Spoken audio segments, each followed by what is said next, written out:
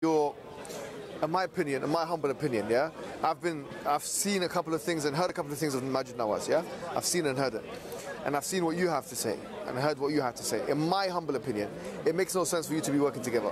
Well, I you're more online, you're more center ground in the sense of Islamic traditionalism. In fact, I genuinely do believe that if you actually voiced your opinion in a public platform, yeah, maybe he'll reprimand you, say this is wrong. Not at all. Okay, in that case, you need to make very clear. Because the thing is, look, my opinion on Quilliam is that it doesn't help counter extremism. It's working the wrong strategies. Well, I reckon. Let me tell you something. I reckon we do the best counter extremist work, and that's no. When I say we, I'm not talking about me. I'm talking about people that are traditionalists. I'm not talking about me. Well, I'll tell you why. But the problem is your traditional ideas are problematic. No, but a lot of them you believe in anyways. We've come to that conclusion. What I was going to say to you is this, Adam. Listen. Okay. Yeah, look. This is the way to deal with extremism. In my opinion, you can take it, policy recommendation, throw it in the bin, use it, do whatever you want to do. If you're serious about it, okay, do not work with people who are, to the Muslim community, seen as not helping or not helpful. People like Majid Nawaz, because he's not like you. He's very much against Islam in many aspects and Muslims. And in our opinion, it's our subjective opinion, no problem. That's number one. Free yourself from those individuals. Number two, what you've got to do is you've got to work within the framework. Muslims that, let me tell you this candidly and clearly for you to hear, please. If you're serious about countering extremism, listen to what I'm saying. Muslims that have decided or are about to decide to blow themselves up, yeah, on a train or on a plane or on an automobile or whatever it may be, those individuals will not be convinced by the rhetoric of post-enlightenment. They will not be. Let me tell you why. Because, hold on, they will not be convinced by post-enlightenment liberalistic democratic reasoning. They can only be convinced. They can only and will only be convinced. No, but yeah, those individuals are discredited by the Muslim community. What, Sheikh Osama Hassan? Yes, they're discredited by the Muslim. I'm not saying that they have no knowledge. I'm not saying this. But they argue within the tradition. No, they don't really, because they're saying things which are. Let me tell you what. Let me say that. Adam, please. You know that? No, I do know. I've heard them say that you can break your fast at Asr time according to Saudi Arabia. That's an Azhari opinion. Yes, Azhari opinion can be of. There are many Azhari opinions that are very much isolated. Yeah. But it's an Azhari opinion. Yeah, no, but it's not mainstream. Second, most look, important authority. You have to work within the mainstream. No, but who's mainstream? Your mainstream? No. There is a mainstream tradition. There's a scholastic Azhar tradition. University. It's not Azhar. Azhar hasn't made that fatwa. It's a one person. No, it's not. It's not. It's Azhari. Tell me where it says that Azhar has. They don't have lajna like that. It is a fatwa supported by Azhar. No. Al Azhar have not made this fatwa. You're from Egypt, right? I'm from. I know. Trust me. They don't have a lajna like that. Yeah. They don't have a lajna. They have Tantawi. They have these guys, Jumu'ah, and these guys who are discredited in their own right. Trust me. Listen. There is no. Jumu'ah, who's the leader of Azhar now, is completely discredited in the Muslim world. You should know this. Yeah. Okay. Now, I'm not saying he doesn't have any knowledge. But it is an Azhari. No problem, Adam. Listen to me. What I'm saying to you candidly and clearly, yeah, is that if you're serious about, seriously, you want to stop people blowing themselves up. Full stop, yeah? You want to stop killing and this and that. I want to do the same thing. Maybe we have different reasons for doing it. Maybe me and Majid have different reasons for doing it. Maybe me and the government of Britain have different reasons for doing it. We have different reasons for doing it. We actually do have different reasons. The reason why I'm doing it is to protect my own community. I want to tell you straightforward, yeah? Because the first corruption is the deviant ideology that they're going to be following, which could take them out of Islam altogether, in my opinion, yeah? That's the first corruption. I want to protect them from that before anything else. That's number one. So here, what I'm saying is, if you're really serious about that, you need to join, you need to free yourselves from those individuals who are completely discredited in the Muslim community, and then you need to equip yourself with the traditional knowledge, which I'm sure you have some basis on that, and then you have to join those traditionalists who work within the tradition, the mainstream tradition, and I'm talking about the former madhahib, etc., in order to try and divert those people away using that rhetoric. The post-enlightenment rhetoric works with the British public, non-Muslims, really well, I'm telling you. But it does not work with someone who's about to kill some people. No, but we have. Do you understand this point? Someone who's going to blow themselves up. If someone says, look, it's not very democratic what you're doing, I understand. Freedom of speech. And I say, listen, man, I'm opposing freedom of speech. And, exactly, that's exactly right. You give him fuel and energy. And what he needs is someone to come to him and say, listen, let me tell you something. No, I know. I'm not saying it's you. I'm saying that this guy needs, that he's about to blow himself up. And I'm not taking any credit for myself. Wallahi, a lot of people within the da'wah scene, a lot of the mashayikh particularly, those who are very engrossed in the traditional works, they are, in my opinion, at the front line of de-radicalizing people in that same way that we talked about. When we say de-radicalizing, we're talking about stopping them from blowing themselves up. You know why? Because they bring those guys to the corner and they say, you know what you're doing here goes against this Quranic verse and that scholar. Do you hold on to the concept of Dar al-Kufr, Dar al-Harb? Do you hold on to these concepts? Dar al-Harb, look, this is what you say to us. Dar al-Kufr, do you hold on to the concept of Dar al-Kufr? No, it's not Dar al-Kufr, it's Dar al-Harb. Dar al-Harb, Dar al-Islam. Dar al-Harb is where war is happening, No problem. If someone comes to you and says, I believe we're in Dar al-Harb, say, no problem. It's what you say to him, Adam. Say, Dar al-Harb, for those who believe in it, means the place of war. Say, I agree, no problem. We believe we're in Dar al-Harb, Oh, no problem, How would you deal with that individual? I'm asking you. I mean, this is a bit of a training now. I'm not saying that you need it, but a bit of a training. I'm saying I'm a radical. I'm coming to you now. I'm saying, look, we're in Dar al-Harb. We're in the place of war. How are we going to... how would you counter this? If someone will come to you, are you going to say it was very undemocratic, it's irrational? He's going to say, you know, I don't care about democracy, and I've got my own rationality. No, the Quran says Dar al-Harb, I'm going to kill the guy. How would you deal with it? Would you deconstruct the whole identification of Dar al-Harb? Okay, he's not going to be. He's going to say, look, you know what he sees? He's going to say, look, we've got Adam Deen versus Ibn Qudama. We're going to take Ibn Qudama because Adam Deen is not trained Islamically. He doesn't have the Arabic language, etc. Ibn Qudama is at a mountain. I'm going to take him over than you because he knows more about Islam than you. Full stop. Case closed. You know how to deal with it? Someone comes to you and says, Dar al-Harb. I believe I'm in Dar al-Harb, Say, okay, no problem. Let's take, for the sake of argument, we're in Dar al-Harb. We're in a place of war. You know what he says to them? First question. Is it okay to kill a cat in Dar al-Harb? First question. This is a training now. Hope the Quilliam guys there, they're listening. You say to them, is it okay to kill a cat in Dar al-Harb? Is it okay? What is he going to say? He's going to say, no, it's not okay. If he knows anything, he say, no, I don't know, actually. He said, I don't know. He said, well, the hadith of the woman that tortured the cat should go to hell. Yeah? Okay, fine. Is killing a cat haram? Yes. Is it haram in Dar al-Harb and Dar al-Islam? Yes. How do we know it's haram in both places? Because there's no reason for us to believe that this general rule is not applicable in Dar al-Harb. Fine. Let's take it to the next step. Is it haram to kill a child, a baby in Dar al-Harb? So of course. Why? Because it's haram to kill. أَنَا بَرِيءٌ مِمَّا فَعَلَهُ خَالِدٌ. The Prophet told us straightforwardly that مَا كَانَ عَلَيْهَا أَن تُقْتَلْ. When the woman was killed in the battlefield, he said it wasn't for her to be killed. Fine. So here, was that Dar al-Harb? Yes. What did he say? What about the hadith that said... No, wait. So then you move up. So fine, so killing civilians, whether it be in Dar al-Islam or Dar al-Harb, is haram. Then he's going to say, okay, well, you know what? You make a point. This hadith, مَا كَانَ عَلَيْهَا أَن تُقْتَلْ. What about the hadith that said when they killed children accidentally and they said, don't worry, they are them. The Prophet allegedly said, they are of them. They are kafir, obviously. So fine. They use that. Yes, exactly. Perfect, excellent. But no, you say to them that hadith, put it in context.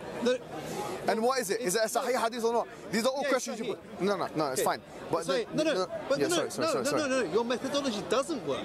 It does work. It doesn't, because wallahi it works. Wallahi it works. Because he will... I can give you the testimonials, brother. Do you know what we might do? We might get you, wallahi, because at the beginning of this discussion I said to you, look, what way of measuring, your success in terms of counter-extremism, as like you call it, And you said, really, we have some things here and there. We know it's trivial or whatever. I'm saying to you, I gave you a trivial example, but on the ground, Adam, there are people that are actually in prison that we engage with. Adam, I'm telling you, our way... Actually, they disavow their extremist No problem. views. Wallahi. There are people that consider it. We've got people that we've actually... Wallahi. Stop. Wallahi. Our way works.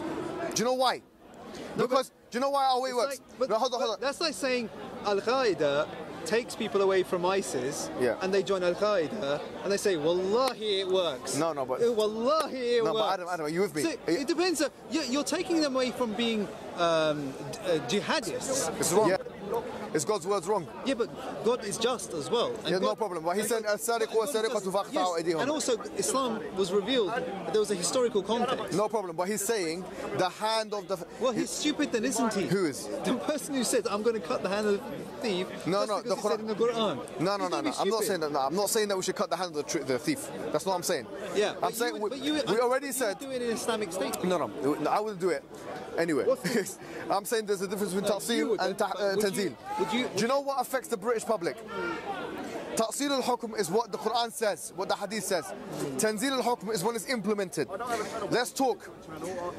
What affects the British public? Not ta'sil al-hukm. I can walk around in my heart and my brain now, listen to me, and believe in my heart, in my brain, that actually if all the conditions are met and this and that, no preventers are in place, and we lived in a Muslim country, that, you know, the punitive law of cutting the hand off is the most beneficial one or whatever. Does that, my belief, will it ever manifest itself in a sociological environment? It will never ever...